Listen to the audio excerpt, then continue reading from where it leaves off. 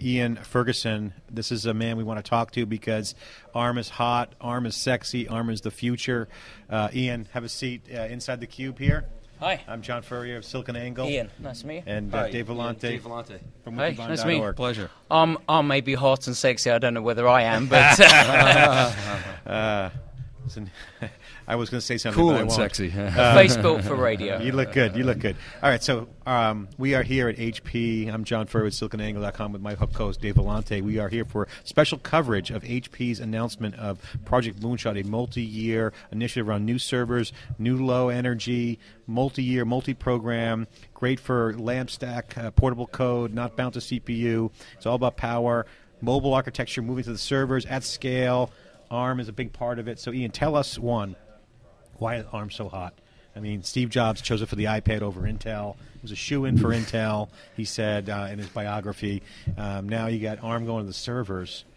What's the big deal? I mean, why is everyone so into this ARM stuff? Share with the folks. I don't know how many people we got on watching right now, but 2,400. 2,400 people watching. So they all want to know what ARM architecture is. Obviously, it's a deviation from x86. The old way is Intel. The new way is ARM.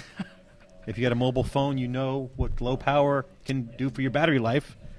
What does it do for servers? Well, you're too kind. And yeah, I think we've spent 21 years designing technology that is incredibly miserly when it comes to leaking power. So we look at what you can do on your phone inside a particular number of watts or even in joules. And I think what's changed is that energy-constrained systems is no longer just the battery.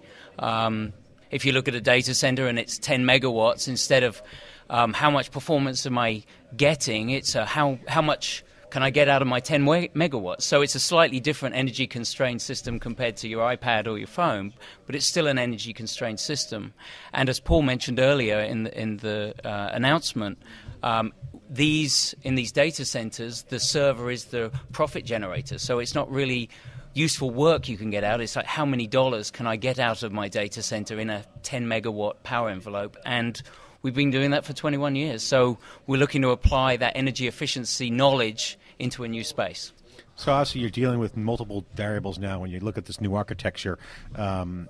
In a way, it's an operating system within the operating system.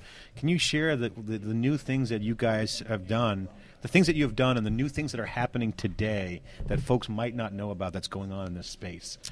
Okay. Well, I think, like we said, we're at the early stages. This has been worked on for a few years with pioneers and thought leaders like HP. We have this little legacy, 20 years of x86 code in some spaces to go on. But, in the cloud, there's a lot of open source. There are end users that own their own software stacks. And so there's lower software barriers to entry for another architecture. And, what we've done is we've been working to get good Java. A lot of these new workloads take good advantage of Java or Perl scripts and things like that. So less ties to x86. We need good commercial-grade server Linux, and we've been working with people like Ubuntu. You'll see in the Pathfinder program that Red Hat is also listed in HP's partners. So we're sort of trying to get those underpinnings of the basic operating system and tools. But really what is exciting about this announcement today is we need real hardware out in the cloud that people can go have at and see how do the current workloads run on ARM, and then how do you take that technology, maybe optimize it for a new architecture, and through this Redstone platform, putting that out into the cloud, people can go and run workloads on this technology and see, does it give a meaningful benefit? Yes or no? And in some workloads, x86 is absolutely the right way. In other ways, we hope that people will see a benefit from the ARM architecture. Talk about the early adopters in terms of the developers that are out there. I see a new breed of developers are on the marketplace. You're seeing, like you said, people using non-compiled oriented software to do stuff, and it's cloud, and there's also the networking issues. So converged infrastructure makes a difference. We heard from HP talk about that. But what can you share with the folks out there that you've heard or seen or know about this new type of developer? And what can they do with ARM? What are some of the use cases and innovative things that a developer can think now about that they couldn't think about before?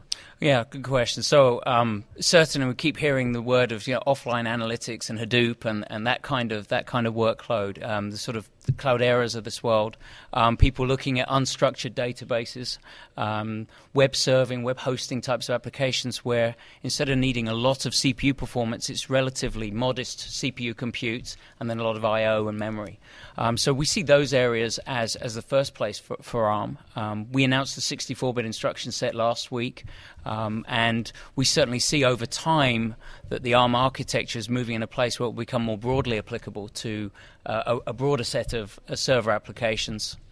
We see it starting to fit into enterprise as you get to 64-bit, and there's more performance and there's more address space for those sorts of applications. But near term, it's certainly the cloud, and like I say, offline analytics, web serving, that kind of thing. How about in the mobile environment? Obviously, it's been a big boon to the mobile environment having that kind of architecture for devices, but now on a connected end-to-end basis, the proverbial end-to-end architecture. How does that look? Well, I think certainly looking, it's interesting, and conceptually and intellectually, it looks like we should be able to do something there. And we've certainly been talking to some network operators, and we hope they're the sort of some of the people that might try this hardware. We've got whether people are going to offload from the phone and put stuff back up into the cloud, run the binary in different places. It sounds good. I think it will come. I think there's some lower hanging fruit. Sounds good as code for it's not there yet. I think that's a fair way of putting it. Yeah, and I think until I'm not a fan of stay in the PowerPoint world, and we've been in PowerPoint saying, this stuff looks good. Really, if we come back to the announcement today, there's hardware there that people can start to play with in the coming future and say, does this work in that workload that you're describing? Intellectually, it sounds like it should, but let's go see whether it gives a meaningful benefit. Big data and web-based apps, key app for this, right out of the box. Yep. So in terms of, Ian, your role here, in terms of delivering low-power processors for server markets, for data centers, where do you leave off and where do others pick up? Can you describe that point a little bit? Yeah, I'll certainly try. So, ARM's business model is really different from your traditional supplier into the server market. We do not make chips. We license intellectual property, which could be a processor core or a graphics core, or the intelligence that a foundry uses to make that chip really fast or really low power or somewhere in the middle. So we really need an ecosystem to get our technology from where we are today into a market space, into any market, whether that's Samsung into the Galaxy tablets, whether it's the Broadcoms or Marvells or TIs to take technology into phones, or whether it's Calxeda, and we were an early investor in Calxeda because we needed somebody that was a thought leader to go and take a silicon chip and take it into this space. So we're certainly involved with that. We believe in design once, license many.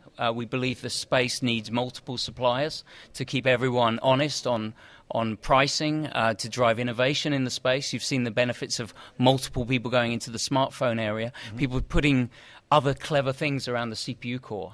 So that's the first thing. The second thing is software. And, clearly we're at the early stage, and that's why we're excited about being in the Pathfinder program, where we're going to help people with tools, with expertise on how to optimize their applications for the ARM architecture, because it's a new world. Everyone knows x86 very well in the programming world of the servers. ARM is new. How do you take advantage of our SIMD instructions is kind of a new thing, and we'll be looking to add that sort of value into the center when it opens next year. So I have a question on the big whale in the room, right? Which is Intel, right? I mean, they're a huge company. You're about $500 million company, and revenue-wise, Intel's $44 billion, about 88 times your revenue.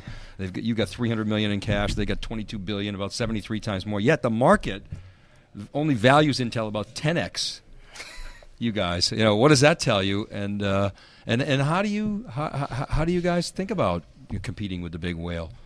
Be faster, obviously. We love innovation. We love startups. But share with us a little insight there. Yeah. So we're massively bigger than you said. We're actually $800 million instead of $500 million. Run rate. There you go. We are good. Yeah, it's really, the CPU for us and into these systems is an important piece of the system, but it's not the whole thing. And if you look at how servers will be reworked, what we're trying to do is empower innovation outside the CPU. And we're going to see heterogeneous environments where people like NVIDIA come in and say, we're doing interesting stuff with our GPUs, we can blend it with ARM. They were announced as one of the architecture license of 64-bit last week. You see what Calxeda's doing is saying, we're going to take the core mechanics of the ARM core and put interesting server management and things like that around the core. Diversity is key, and we're going to see a broad range of silicon chips coming out. And so it's not just the little ARM fish or plankton or whatever we are in that whale analogy. It's